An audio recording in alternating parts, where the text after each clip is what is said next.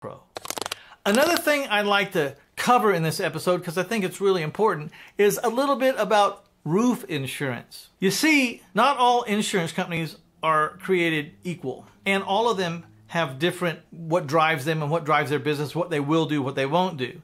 Here's what I see a lot. People don't get 3 bids on roof insurance. Just like I'm telling you to get 3 bids on the roof itself, get 3 bids on the roof insurance. I see people call one person or call their go-to insurance guy, and the insurance guy says, we're not going to insure that roof. So they go out and put a whole new roof on because their insurance guy said, we're not going to accept this roof. When in fact, if you'd have just called 2 or 3 other roof insurance companies or other insurance companies about the roof, you would have found one that would have insured the house with the roof the way it is and saved yourself a whole new roof. So always get 3 bids when it comes to house insurance, and take note of what the roof is costing you or what kind of depreciation they're putting on your roof. And don't be surprised if, just like the roofing bids vary greatly, so will the insurance bids for the house. They will vary greatly too, respectively. So get 3 bids always.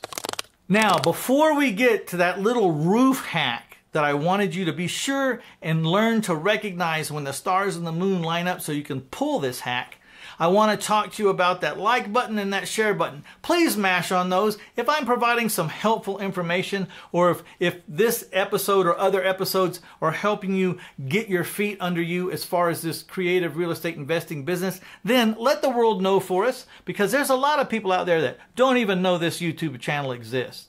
And of course, if you haven't subscribed, what are you waiting for? Hit that subscribe button. Now back to that tip.